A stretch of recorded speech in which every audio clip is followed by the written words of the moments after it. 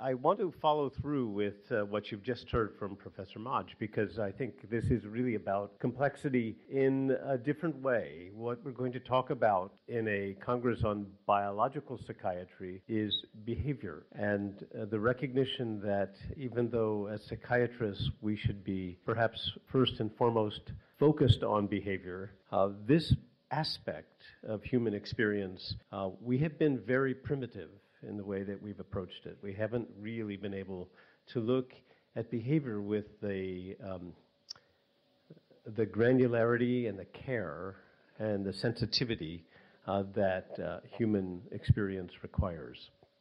So we'll get into that in some detail. Just first, my disclosures. I am working currently in the private sector with many different companies. I'm going to talk to you about some of the work from MindStrong Health, a company that I co-founded and serve as president of, although I am currently on leave of absence.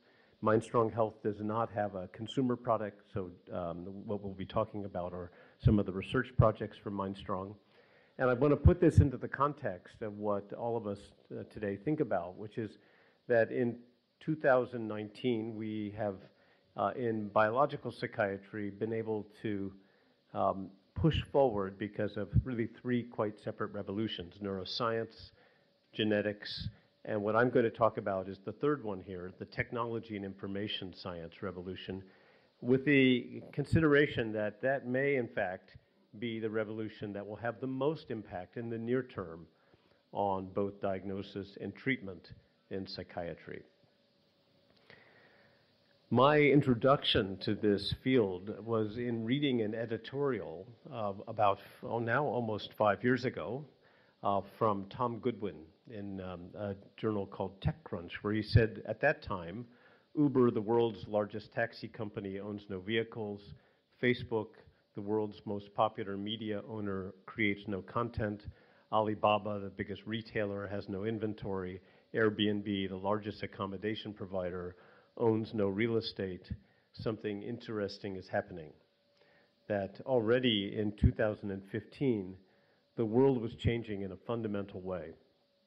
And since that time, every one of us has had the experience that we expect to receive services and information in a very different way. I've been in Italy now for 10 days, and it's just been extraordinary to me how technology changes the experience of being in a new country, whether it's through navigating with maps, translating signs, being able to communicate with the taxi driver. All of this is a very different experience than it would have been even 5 years ago.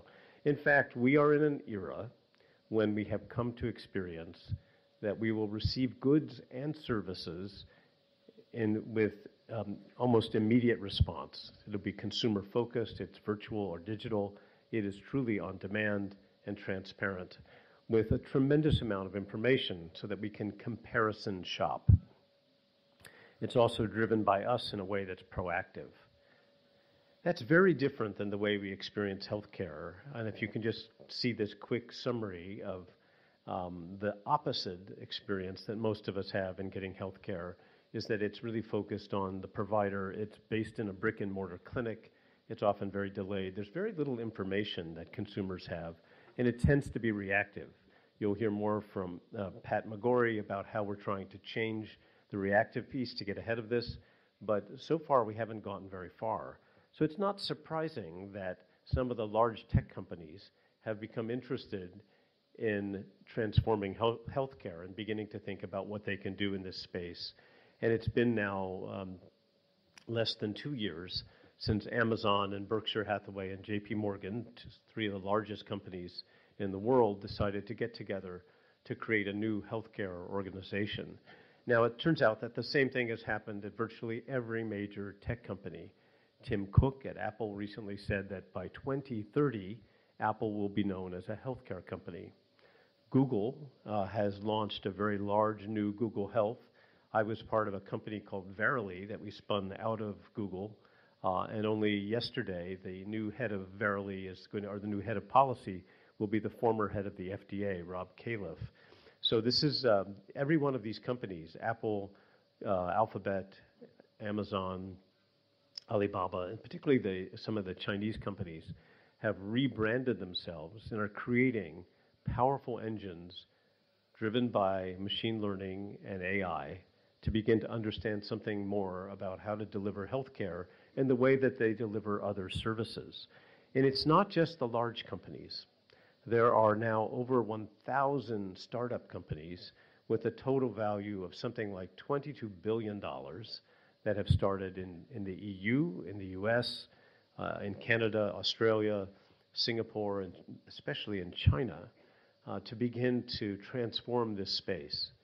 And as it turns out, many of them are also interested in mental health care. Now, there are interesting issues about this because for most of us who come from the academic sector, this is a different world with different standards and different measures of success. It's not about publication. It's not about promotion. It's not about individual careers. It's about making stuff. It's about products.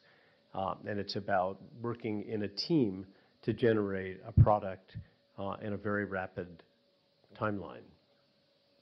It's rather interesting because when I was at Alphabet, at Verily, we would work with Google Search. And normally when you have a paper that's presented and is published, even in a great journal like World Psychiatry, you hope that it's read by a few thousand people. But at Google, we would have a saying that unless 1 billion people were using this product every day, it was still a work in progress. So the measure of success is at a completely different scale. It was 1 billion. And when we did some work with the PHQ-9 and put that online to be able to collect data from people to measure depression through Google search, we were generating millions and millions of PHQ-9s every day. So a typical experiment at Google could take 1 or 2 hours to generate data from 10 or 15 million people. It's a different kind of science, a different kind of culture, a different kind of measure of success. And of course, one of the issues that we have to deal with is that, well, there is, I think, greater trust in the academic enterprise. There is, for good reason, a lack of trust in much of what's happened, particularly in the large companies, but even in some of the small startup companies for technology. And we're at a stage right now where I think many people are asking the question about whether these digital technologies, whether that's the smartphone or the digital assistant or the virtual reality headsets, whether these are really going to be solutions for us or whether they're just creating more problems. I'm going to suggest to you that, like every new technology that's really going to be potentially disruptive, it could be both, and it will be both. And we're at a stage now where it looks, for many of us, like this is more of a problem than a solution. But I think for mental health, and particularly, as I'll explain in a moment, for beginning to define behavior with greater precision, this is, in fact, a potential solution. What is the technology that is part of this revolution? Well, there are many. If you just take a quick look, and these are from last year's data, which could be updated, but you can see that over about the last 12 or 13 years, there's been really a substantial increase in the use of smartphones and Facebook use, YouTube videos. Incredible to me that 1,000 hours a day people are watching YouTube. It's a little depressing to imagine that, but it is in fact the case. It's a billion hours a day, I should say. Google searches were now well beyond the 3 to 5 billion range per day. Apps in the App Store, which were well past 2 million at this point. But all of this has happened in a very, very brief time, really in 12 to 13 years. As you can see, in 2006, almost none of this was available.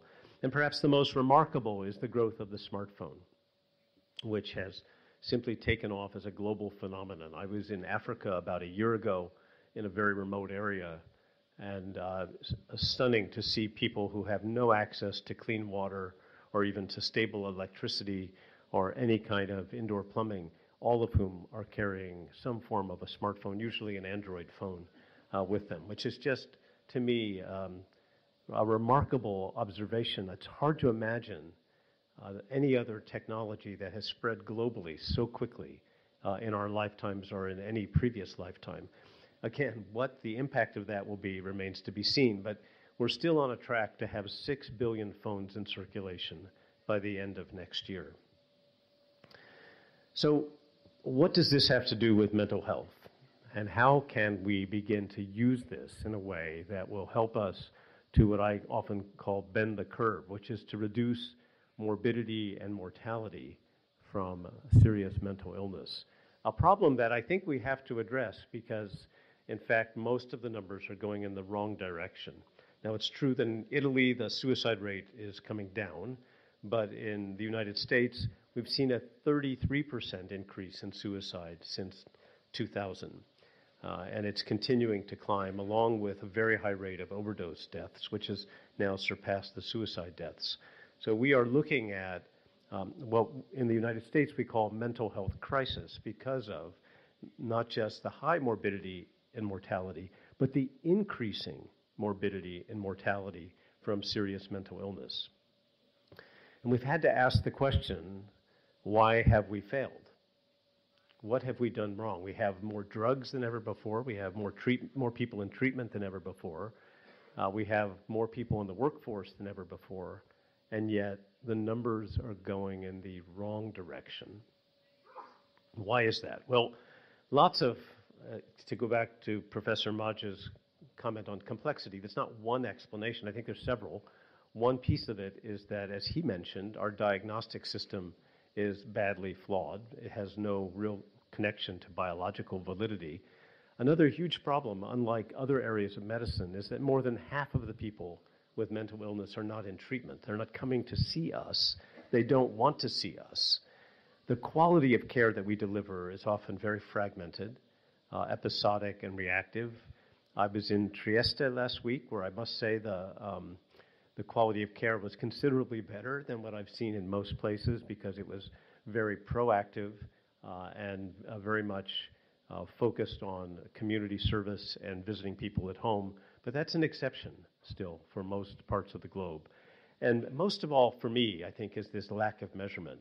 That it's often said in the business world, we don't manage what we don't measure. And here we do not either measure or manage well. In fact, what we do in terms of measuring mood, cognition, and behavior is to ask people how they're feeling. We do that when they come in to see us, usually in a crisis. We do it on our terms in a clinic, and we do it in a way that it takes a lot of time and costs a lot of money. What we would love, of course, is to have a system where you could catch information objectively, continuously, ecologically, and hopefully passively. I often refer to this quote from Phil Tetlock, that if you don't get feedback, your confidence grows much faster than your accuracy. So in mental health, arguably, the fact that we don't measure what we do, particularly in the course of treatment, is one explanation why we often don't see people getting better, even though we feel that we're doing a very good job.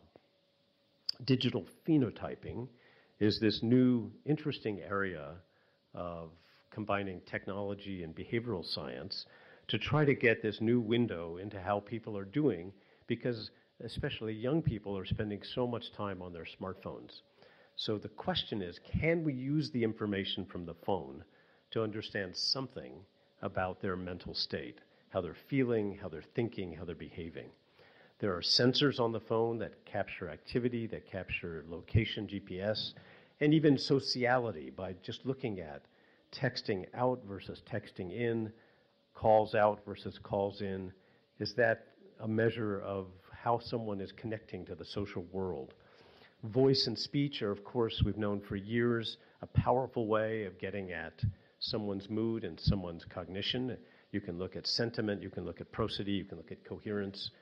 I want to focus on the middle part of this, what we call the human-computer interaction, or HCI, which is the keyboard effect, where we're going to look at just how people interact with the keyboard as a measure of how they're doing. By the way, I'm not going to talk about one other aspect of this digital phenotype, which we sometimes call the digital exhaust, which you could imagine is perhaps the most revealing. Someone's social media posts or their search terms or what an AI assistant is picking up.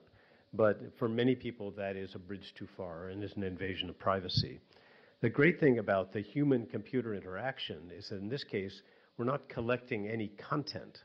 We're just looking at how people type, not what they type. So it's essentially looking at the latency between hitting the space bar, hitting a character, hitting delete, and hitting delete a second time. Those kinds of changes, scroll and click. So these are almost psychomotor patterns. And remarkably, we do them a lot, and they're very informative. Through the power of machine learning, we can begin to pull out the features that create this kind of digital phenotype. The first study with this that was done by Paul Dagum, who founded the company about 3 or 4 years ago, was based on just looking at a small number of people, all volunteers, where they had 4 hours of neuropsychological testing, captured a year of their phone data, and then another 4 hours of neuropsychological testing to see whether there were signals in the phone data based on this latency for typing, clicking, tapping that could indicate aspects of neuropsychological performance. And as you can see here, it's actually surprisingly powerful that with machine learning, and then you can do it through a replication as well, that there's a pretty high correlation between 0.7 and 0.8, which is about the same correlation you generate with test-retest variability on the very same measures. Paul went on to do this with a study of ketamine. He's looking at depressed patients. This is, I think, only 10 of the first patients that were done, but I'll just give you this as a sense of what the data look like. And in this case, you've got patients who were depressed, given ketamine, they can remit, then they relapse because that's what happens with ketamine, and they get depressed again, then they get treated again. So we use that cohort to sort of tune the algorithms that we needed to understand not only what was happening in terms of this human-computer interaction data when someone became depressed, but whether we could actually even predict depression before it would show up on a PHQ-9 or a Hamilton depression rating. These are the Hamilton depression ratings, but not on the day that the patients become depressed. They're actually, we're getting the Hamilton depression ratings on the day they're most depressed, but we're looking at their phone data from 3 to 5 days earlier. And you can see that we're actually able, with pretty high fidelity, able to pick up a predictor of someone relapsing following treatment with ketamine. It doesn't work perfectly in every individual, but in some people it works really well. It's still a work in progress. An example of how we're using this in a clinical study now with 500 people who are patients with serious mental illness, many of them being picked up on discharge. And this just is looking at, in this case, 2 of the cognitive variables, cognitive control and working memory for one particular individual. And what you can see is this high variability in these digital markers. The patient goes into the hospital. One of the problems for us is in the United States, when someone is hospitalized in a psychiatric unit, their phone is taken away, so we get no data when they're in the hospital. But when she is discharged, you can see how the data become far less chaotic, and we're able to pick up a more typical tracing. Again, this isn't a direct measure of cognitive control or working memory, but these are measures using these digital signals from the human-computer interaction.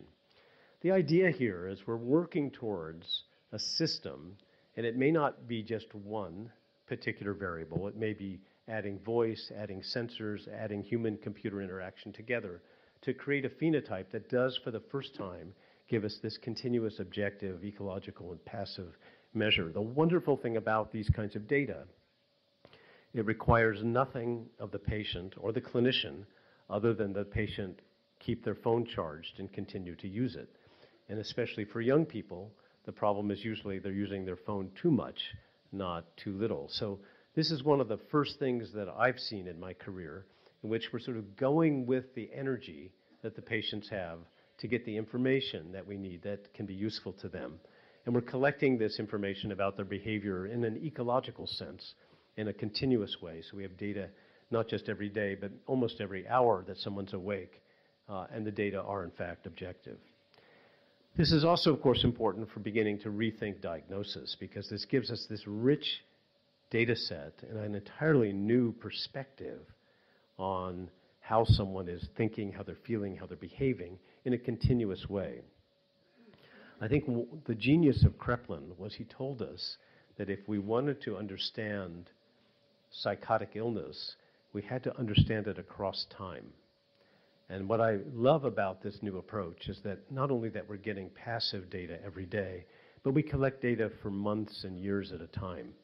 As long as someone doesn't throw away their phone, doesn't stop using their phone, and that hasn't happened very often. So with these kinds of data sets, we can put together additional information, both cognitive and neural and clinical, to become, I think, better at a more precise way of categorizing, as Professor Maj was saying, these syndromes of very complex characterization. What I've been talking to you about is just really one part of what I think the digital revolution can do for psychiatry.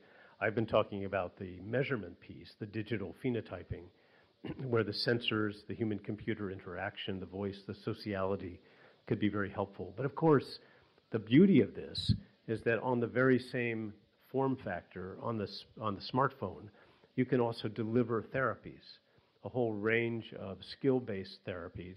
You can do crisis intervention. You can create platforms for peer support.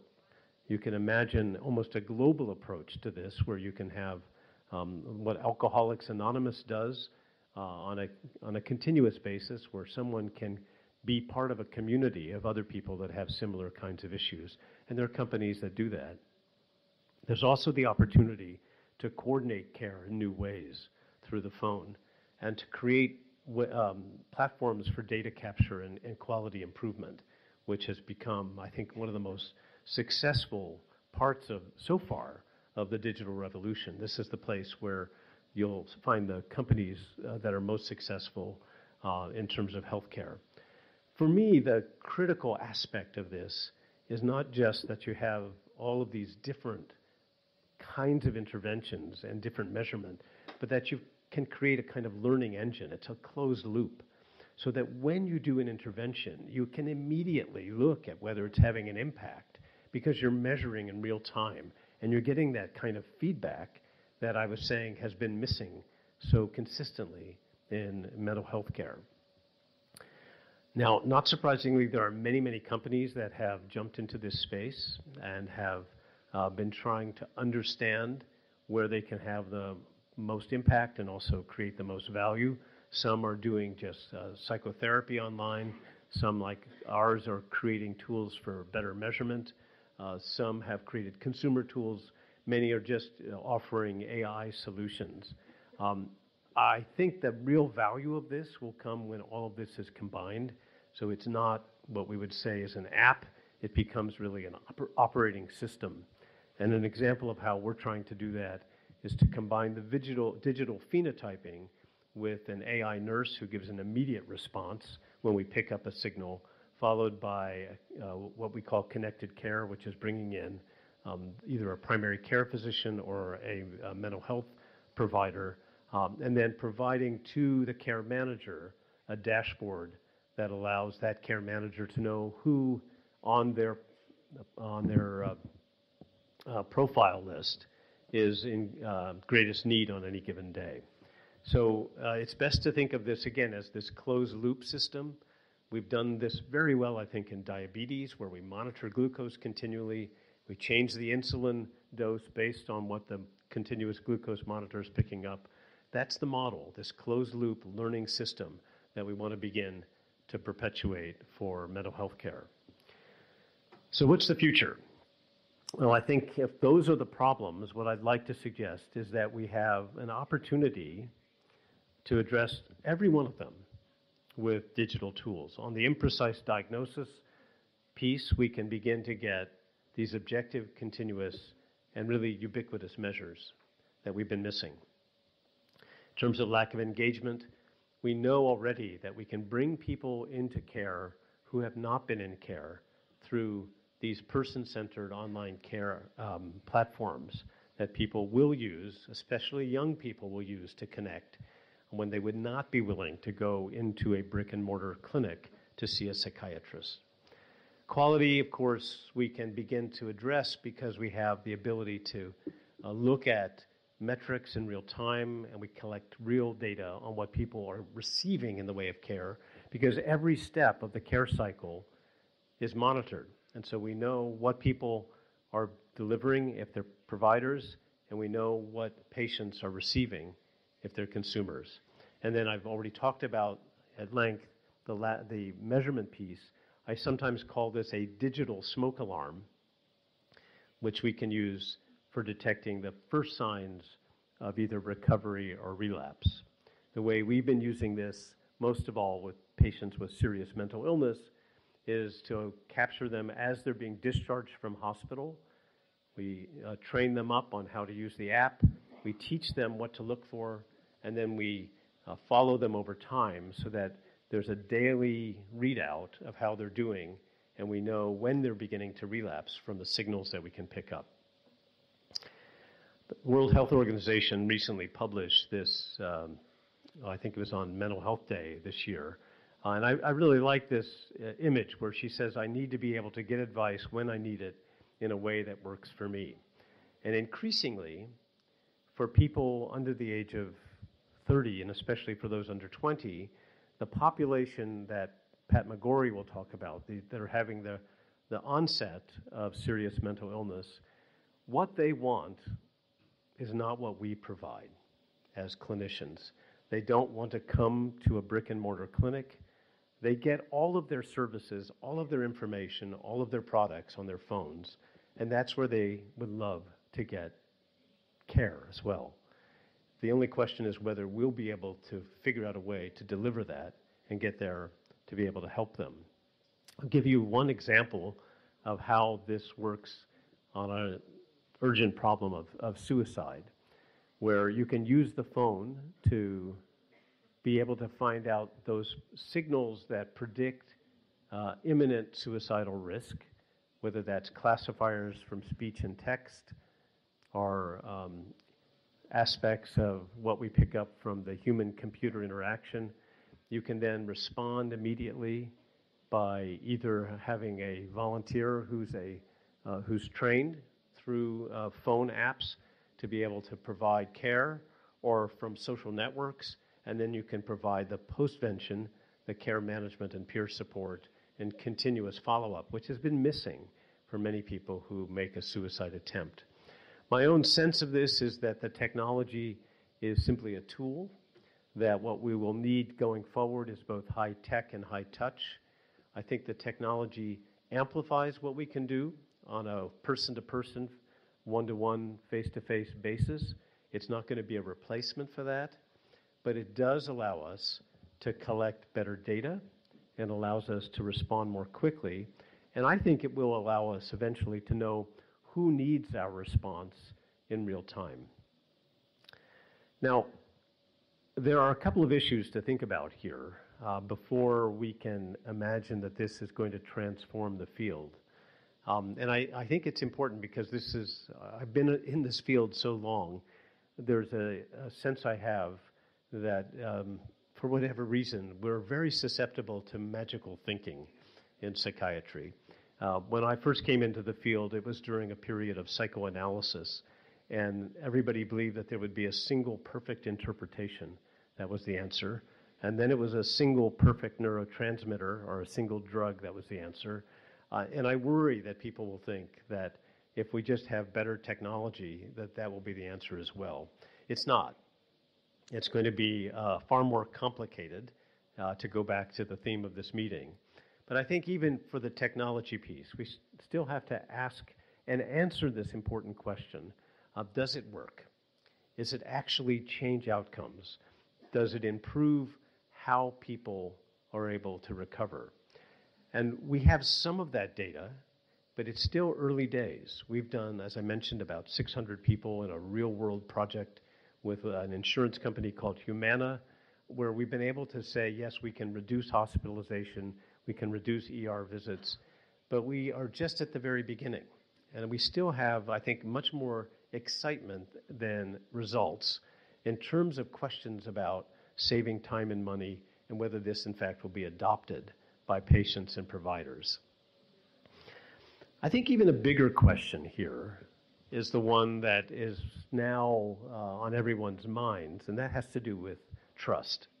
Is this a tool that will take us down a very risky pathway towards the end of privacy, towards selling patient data, towards creating a world in which patients feel that this has been done to them instead of by them? So here I think we have to make sure that we've thought through how we use this so this isn't a form of surveillance. People have agency for the use of these tools, and we have to get very clear about the use of the data. Who has it? When do they have it? Where do they have it? How are they using it? And if a company, a startup company, runs 500 to 5,000 patients on something like this, and the company goes bankrupt, as many of these do, most companies don't make it, what happens to the data? And what happens to their obligation to the privacy protection for those patients? So these are issues that I think we need to think about very clearly. What I often say in talking to technology pioneers about this, because most of the people I deal with know nothing about healthcare, they only know about software engineering. And the simplest way to say this is that you want to think about building tools that empower patients and families with information and connection, so that you're using this to give something to people that they can use to help themselves. This is quite different from the way we often think in medicine, which is more hierarchical, more paternalistic. This has to be about empowering people to be able to make better decisions and get better care because they've got better information. I want to finish with this quote from Bill Gates, who said that we always overestimate the change that will occur in the next 2 years and underestimate the change that will occur in the next 10. We are at an early stage for this particular revolution. As I said, unlike the genomics revolution and the neuroscience revolution, both of which have been arguably going on for 3 decades, this is about 1 decade.